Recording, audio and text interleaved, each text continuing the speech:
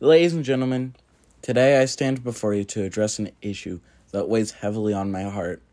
I feel compelled to issue a certain apology to the world, particularly to those who may have felt wronged or overlooked due to my actions or inactions.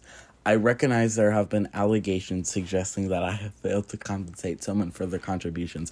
Contributions they rightfully deserve. It is never easy to confront such concerns, especially knowing that they can cause harm to individuals who have put their faith and trust in me. I want to clarify that despite these allegations, I have not personally profited in any way from this situation.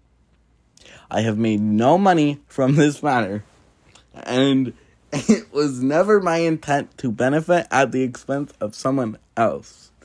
Nonetheless, I understand. I understand my intentions do not always align with impacts, and I deeply regret any distress or disappointment that my actions may have caused. To the individual who feels that have been deprived due to their recognition and compensation, I am truly sorry. I appreciate the hard work and dedication and creativity that each person brings to their craft. And I acknowledge that everyone deserves to be valued and rewarded accordingly. It pains me that my oversight may have left me to feelings of frustration. I sincerely apologize. Moving forward, I am committed to doing better. I aim to foster an environment of transparency, fairness, and respect for all individuals involved.